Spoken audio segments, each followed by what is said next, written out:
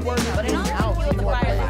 what's up, guys? Welcome back to The Drop. I'm Tahir Moore. And I'm MegScoop. And this year marks the 50th anniversary of one of the largest race rebellions that ever went down in U.S. history. Yep. It all happened in Detroit in 1967. That's right, and tomorrow a new movie comes out called Detroit. It actually details the terrifying moments of civil unrest that happened, specifically what happened at the Algiers Motel.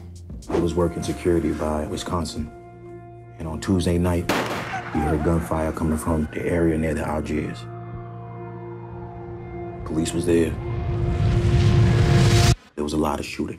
I cannot wait to see this movie. It comes out tomorrow, and mostly because I've heard about what happened in Detroit in the 60s, but I didn't know all of the details. So I really want to see this movie because this is one of the things of the civil rights movement you don't really hear about too Absolutely, yeah. And you could ask for a better cast and crew. I mean, you have the director of The Hurt Locker and Zero Dark 30, Captain Bigelow, an Academy Award-winning director on this project. That's huge. In addition to that, the cast is amazing. You got John Boyega, Anthony Mackie, Will Poulter, Jacob Lattimore. I mean, I could go on and go on and go on, but it's a great, great cast. And here is a fun fact. John Boyega is actually a huge fan of the rapper and Detroit native T Grizzly.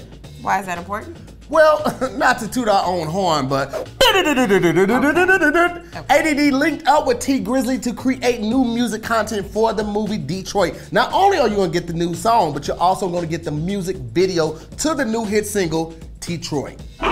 Too much blood on my city. Way too much. This shit happened already, bro. Guns on my city. Nigga, don't put them guns down. We riot like the 60s.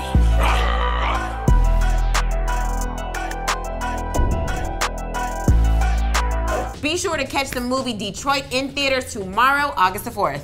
As always, guys, remember to like, share, and subscribe to the channel. I'm Tahir Moore. And I'm MegScoop. We'll see you tomorrow right here on The Drop. Hey.